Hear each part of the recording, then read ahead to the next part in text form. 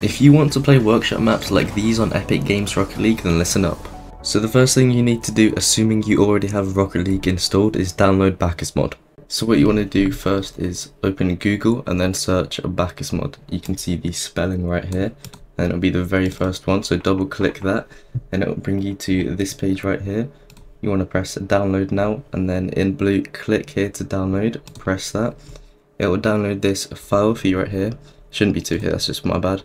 It'll open this, open file, bakkesmod setup. You want to double click that and then just wait. You should get a notification. Here it is. Press yes, and then it will bring you this little notification. Press yes. You can take this or not, it depends what you want, doesn't matter.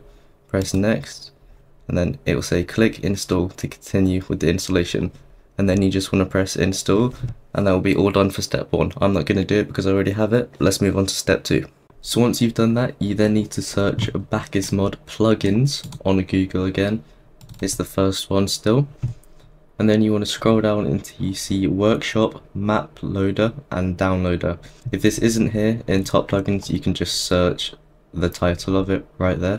So what you want to do is click that, just ignore the ad right there, and then press install with bakkesmod.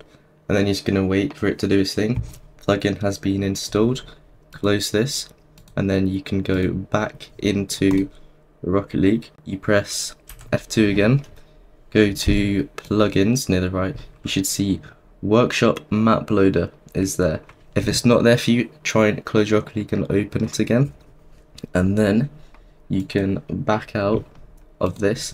And now if you press the button next to it, F3, this should come up, and that means you now have access to the workshop maps. But what you need to do to find them is press search workshop map, and then you can search for whatever one you want. Rings, search, you have to press that search, you can't press enter. And then what you need to do is press map loader. There will be nothing here, but once you have downloaded some, you want to press refresh maps, and all of your downloaded workshop maps will be right here. I'll scroll down and click on my favorite one just one time with the mouse, and then it will bring you to here.